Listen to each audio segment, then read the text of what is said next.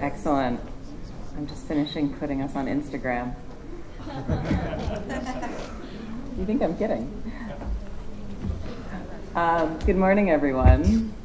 Everyone can hear me? Okay, excellent. It is wonderful to see you all here. Please bear with me as I give this presentation. I'm going to be clicking and tapping and all sorts of fun stuff. So, my name is Katherine Maher, and I'm the Executive Director of the Wikimedia Foundation, which is the nonprofit that operates Wikipedia and its other sister free knowledge sites, as well as supports an amazing global community, which would be yourselves, in the pursuit of sharing free knowledge with everyone in the world. I am very happy to be here today in order to celebrate your work in the education space and talk about some of the opportunities for Wikimedia in education and some of the thinking about the future of what this collaboration could be. Oh. It's all right.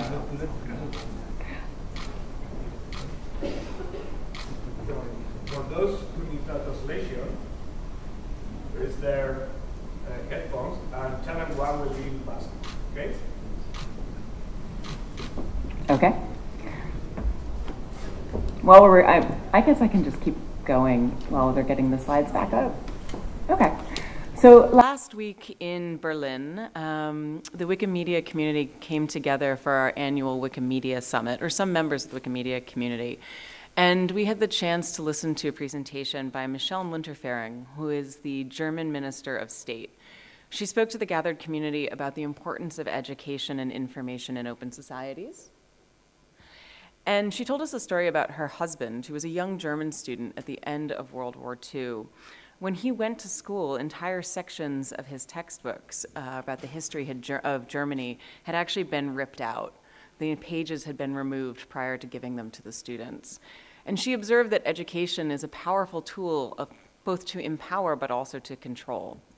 And today I think you'd be very unlikely to see that sort of obvious interference in a classroom, at least in Europe. But a classroom is still a place of tremendous power, and how we educate students and what we educate them about is as important as what we choose to leave out. And so I'd ask this group, how were you taught in school? Were you allowed to question your teacher? What resources were available to you in your education? Did you have textbooks or computers? If you speak with a person sitting next to you, do you think that they had the same opportunities to learn as you might have? Maybe take a look around and ask yourself the question. And if you did have computers, you're younger than I am. The value a society places on education is among its most powerful indicators of its stability, prosperity, openness, and flourishing. And the way that we educate, and on the topics on which we educate, and the people who we educate, these are all choices that we make about who we value and what we value in our societies and citizens. Education can be a liberator or an oppressor. It can reduce disparity, or it can reinforce and replicate it. It can give future generations the tools for success, or it can irrevocably stunt their potential. We're here today because we all recognize the critical role that education plays. The Wikimedia movement vision, a world in which every single human can freely share in the sum of all knowledge, aspires to be a world in which all people everywhere are able to take part in learning, through creating and curating, through sharing and collaborating on whatever topic they choose without limitation. And this vision has in it a silent aspiration, a belief that knowledge, and by implication, education and learning, is what makes the world a better place. Otherwise, what are we aspiring to? Oh, yeah, okay, sorry. And in this belief, we are not alone. In 2015, the world came together to map a path forward for a sustainable future for our planet and shared humanity, one characterized by peace, equity, and justice. They mapped out the 17 Sustainable Development Goals. Education was the fourth, following only the reduction of poverty and hunger and the advancement of global health.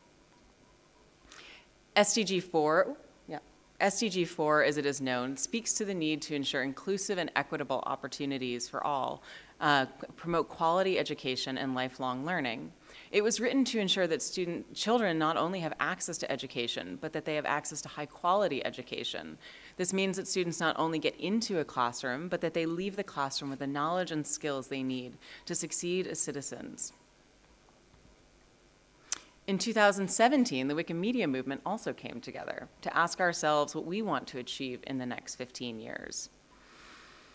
The Wikimedia strategic direction for 2030 states, by 2030, Wikimedia will become the essential infrastructure of free knowledge, and anyone who shares our vision will be able to join us. And we identified two key pillars of this effort. One is known as knowledge as a service, but the one that is most relevant here is the concept of knowledge equity. For us, the concept of knowledge equity means being intentional about what knowledge and whose knowledge. We declared that as a social movement, we will focus our efforts on the knowledge and communities that have been left out by structures of power and privilege. We will welcome people from every background to build strong and diverse communities, and we will break down the social, political, and technical barriers that are preventing people from accessing and contributing to free knowledge. I think a really critical part about this that we believe is that we can't reach this goal alone. This must be reached in collaboration and partnership, and that is an opportunity for us to work with educators around the globe.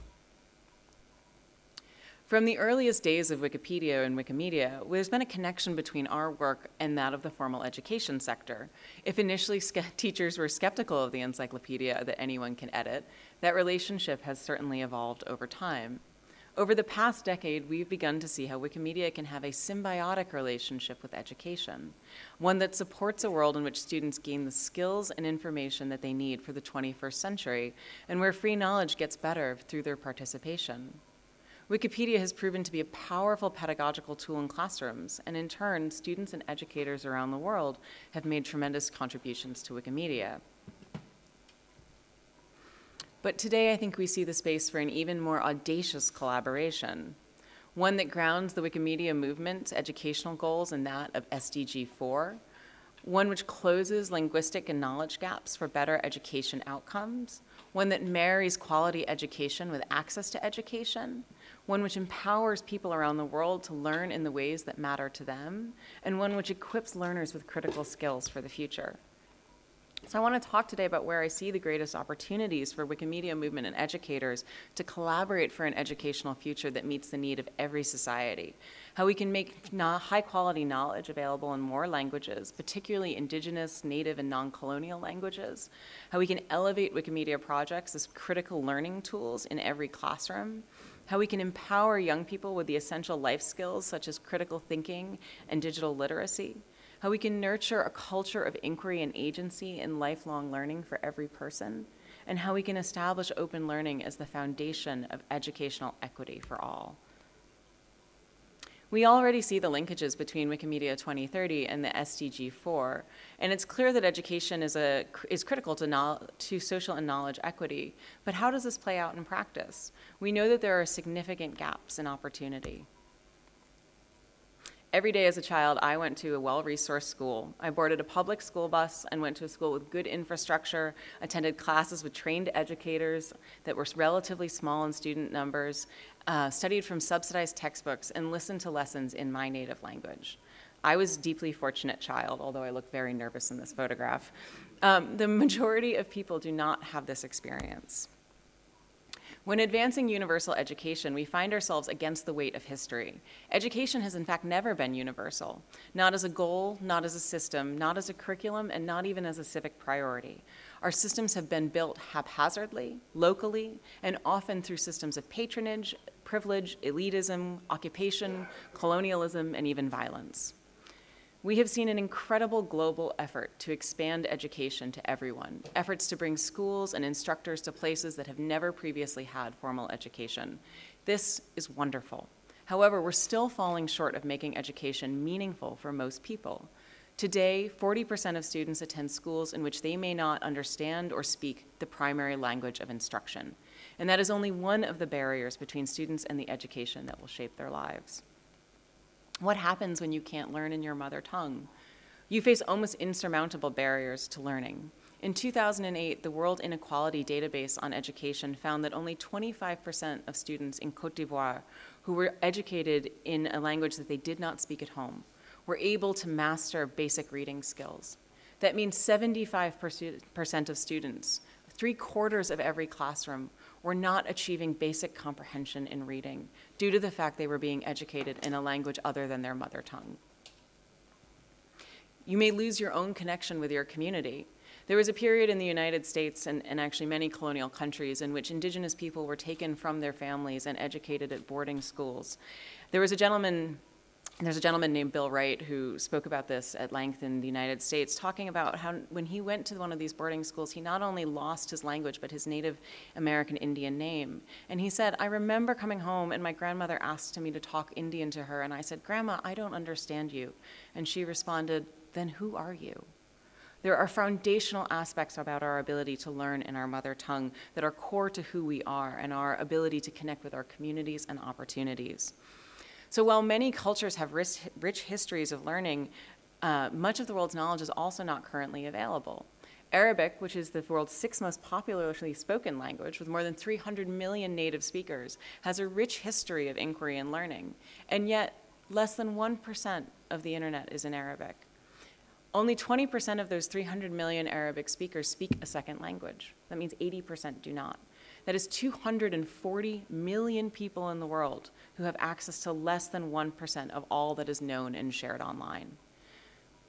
The Wikimedia movement sees the opportunity to make high-quality knowledge available in every single language. Today, as many of you know, we're available in 300 languages in more than 50 million articles, but there are significant gaps in the size of those Wikipedias and the quality of those Wikipedias. This is an opportunity for our work.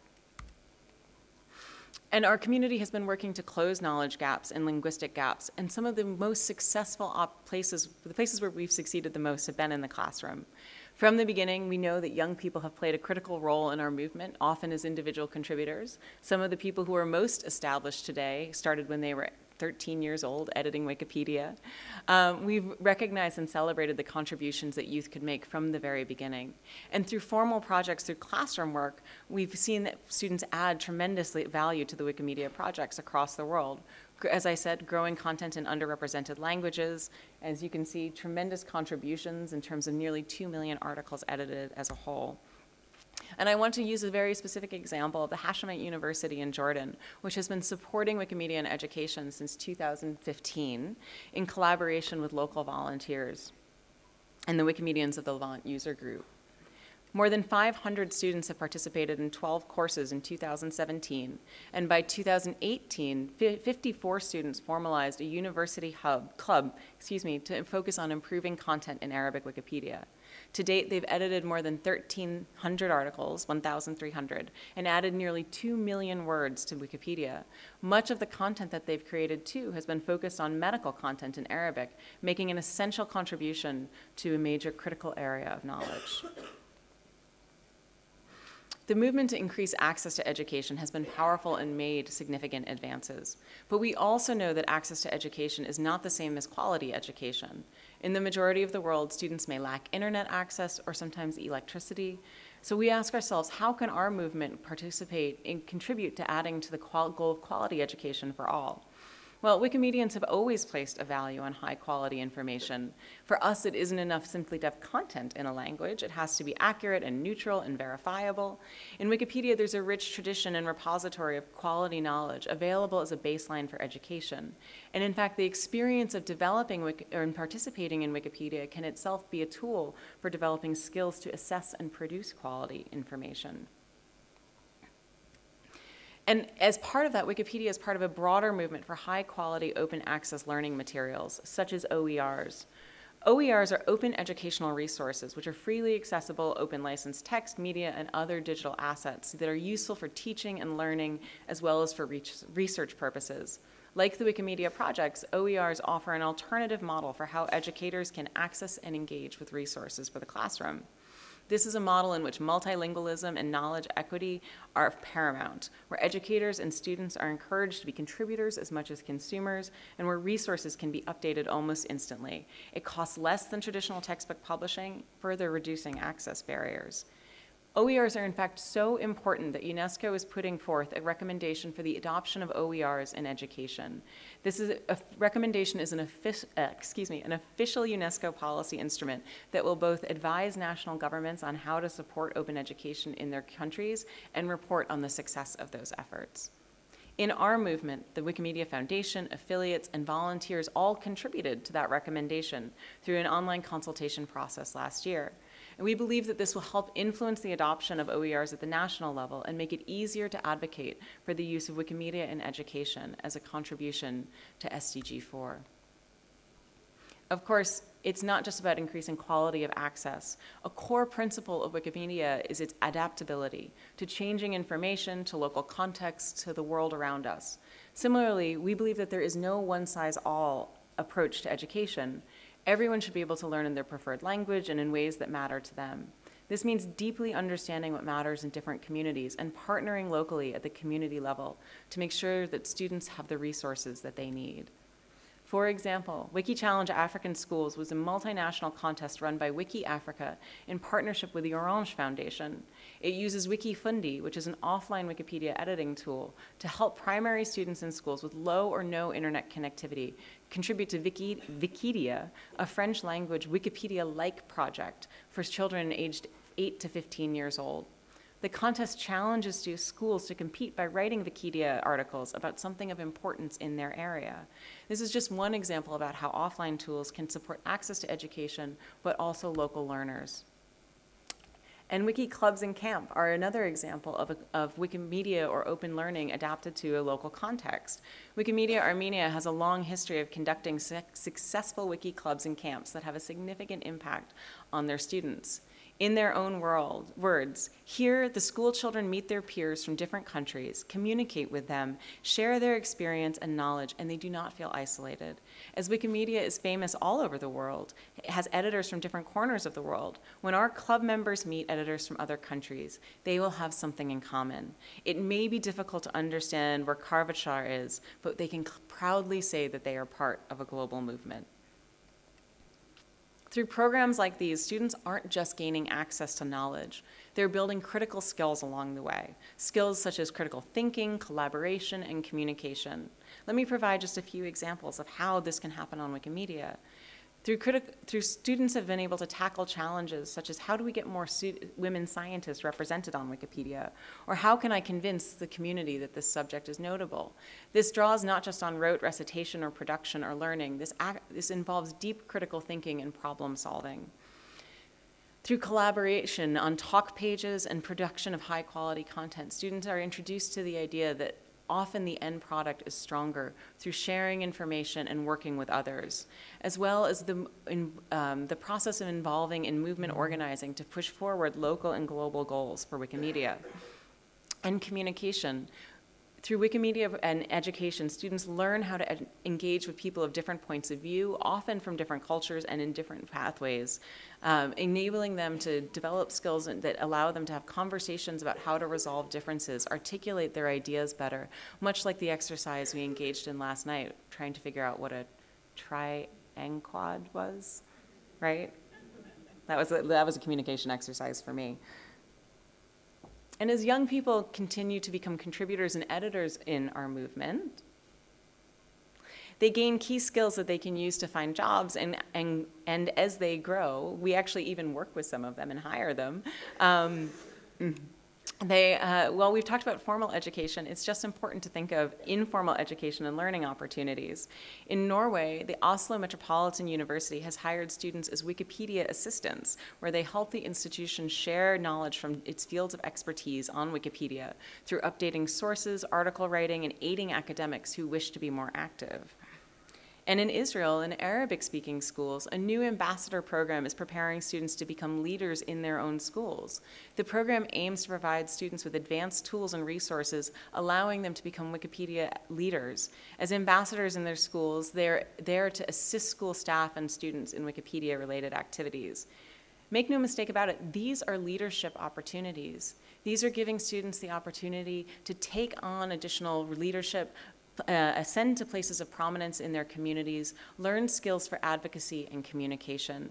And these can help students not just in the context of Wikimedia, but help prepare them to transition from school into the world after school in whatever form of career or work opportunities that they choose, however they choose to participate as citizens in their societies. It can help them enter the job market with skills that employers are looking for, such as digital literacy, make a difference in the Wikimedia projects, but foundationally and fundamentally to participate as citizens with critical thinking and communication skills that help enrich all of our societies. And of course, it's not just youth.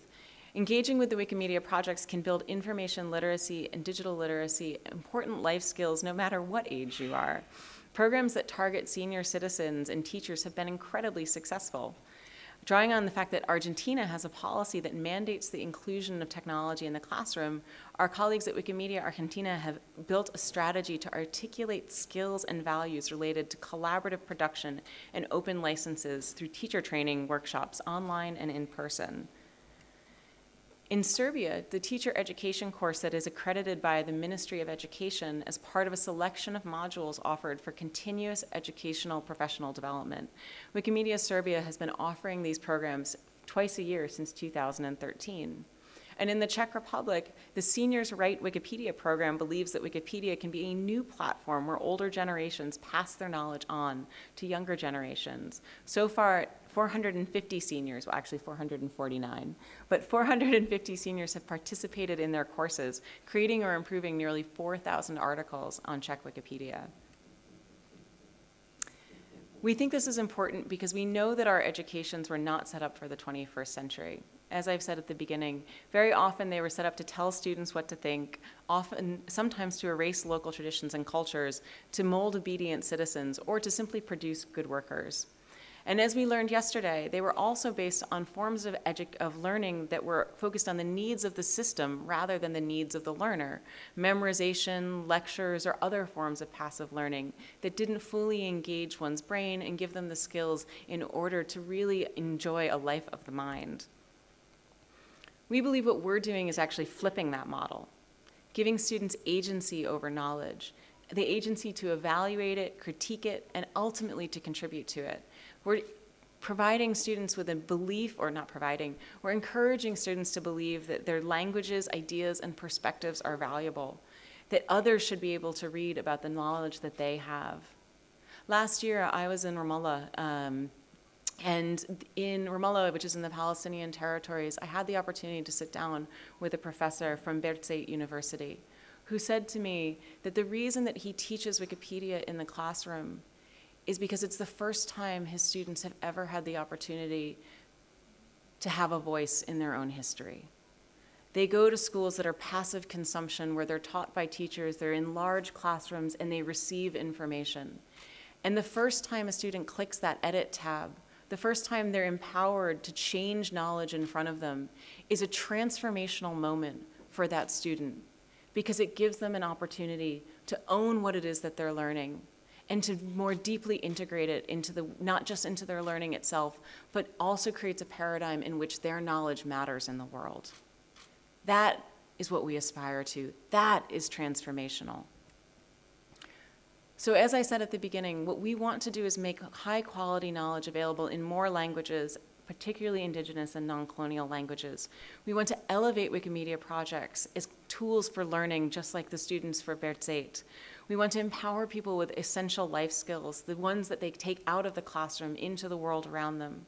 We want to nurture a culture of inquiry in every person around the globe. No one should read uncritically, whether it's on Wikipedia or whether it's in the news.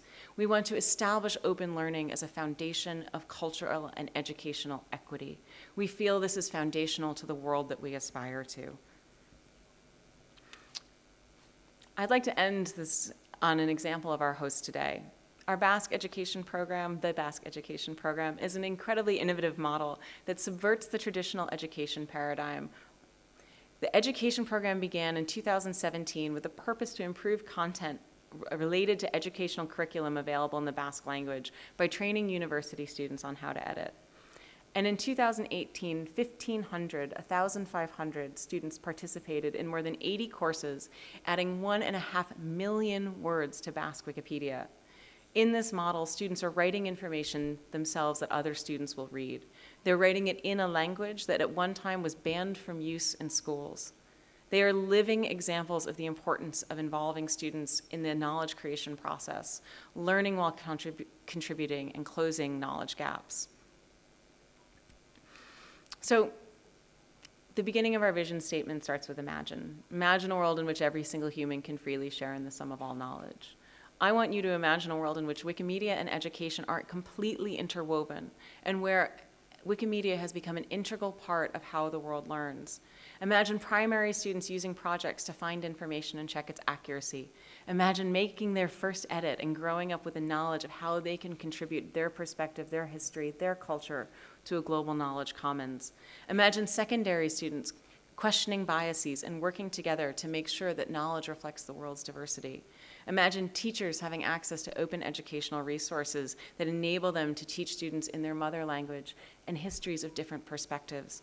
Imagine that leading to a flourishing of knowledge, underrepresented languages, and more on Wikimedia projects, but in the open knowledge ecosystem as a whole. I believe that's what Wikimedia can do in education. I believe we can help advance the Sustainable Development Goals, number 4, so we can get to a world that we want to be in by 2030, which coincidentally is the year in which the Sustainable Development Goals are meant to mature and is also our strategic directions horizon. Imagine creating and closing linguistic and knowledge gaps for the world and marrying quality education with access, empowering people and equipping people with the skills for the future. I think that we can come together over the following days to think bigger than we ever have before, to build on the incredible work of this community and continue the discussion as we look ahead towards 2030. It is about so much more than trading your time for more edits on Wikipedia. It is truly about the impact that we can make to the world that we want to see. And so I thank all of you for everything that you have done to create this space from nothing 20 years ago. You have created a space and a place and a platform in which people truly have access to sharing what it is that they experience, their histories, their culture, their voices, and learning in deeper and more meaningful ways than was previously possible. So, thank you very much.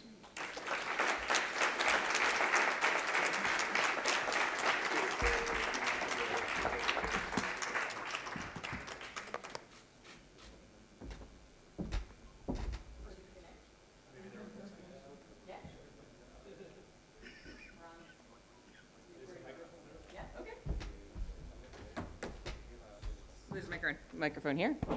All right.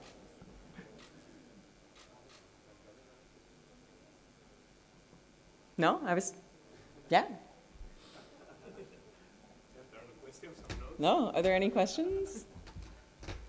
Any thoughts? Okay. Okay, well, oh, there is a question. Yes, there are a few questions. Okay, great. Hi. Hey. Thank you very much for the presentation. That was absolutely amazing. And some of the statistics really... Should I stand up? Everyone's trying to look at me. Hi. Hi, guys. Hi, my name's Papa. Hi. Working with the Moleskine Foundation, we're doing an educational format with Wikimedia in South Africa. One of the stats that hit us was that there's more work about the city of Paris than all of Africa online. And that just blew my head. Yeah. What kind of cultural context, what kind of data do you capture from people who are telling you about the work that you do, and how can more people share that with you when they get it? Like the story from the Palestinian territories or the Native American who was speaking. How do we share that stuff with you? That's a great question. We have a tool that allows students, educators, program leaders to capture the statistics. It's our dashboard. It's a tool that people can use just for the numbers around contributions. The stories tend to be a form of oral history in themselves. They're the stories that we hear when we attend conferences like these, when people share what it is that they've achieved. Having said that, we also have a space through the education program on MetaWiki, which, right, is that? Outreach, excuse me, sorry. There's so many places. There's an outreach wiki in which people can share information about the programs that they're doing. So describes the nature of the program, who the partner is, when it started, and that's a really rich repository for learning through just sort of reading. I think in our experience, it is actually the exchange of information that happens at convenings like this, conferences, convenings, capacity building trainings, workshops, that leads to that richer sort of ability to capture the human element of it when you're actually able to sit face to face with people. And that's why I referred to it as a form of sort of oral tradition of itself. But I think those resources, the dashboard for numbers, tend to be a really good way to track the sort of the quantitative impact of people's work. And then Outreach Wiki is a really great place to learn about what other people in the education space are doing. And if you have questions about...